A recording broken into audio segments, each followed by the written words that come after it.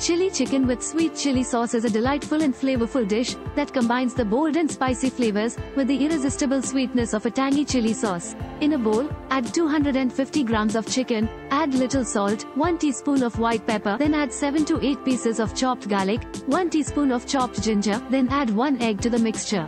Then add 2 tablespoons of cornflour, 1 tablespoon Maida. Finally add chopped coriander and mix well. Make sure the chicken is well coated.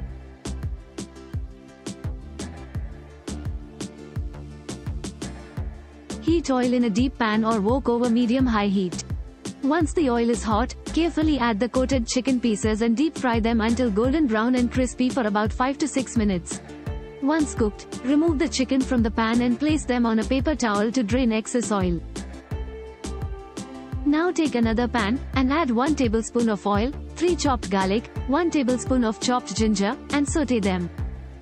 Now add 2 green chili, 1 chopped onion, half capsicum, and sauté nicely for 2 minutes. Now add 1 teaspoon of white pepper, salt, 1 teaspoon of soya sauce, and vinegar. Finally add 1 tablespoon of sweet chili sauce, and sauté nicely for 2 minutes.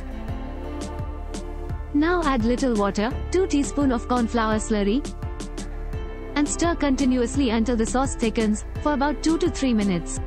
Now add the deep-fried chicken pieces to the pan, and toss it, so that the chicken pieces are coated with the sauce nicely.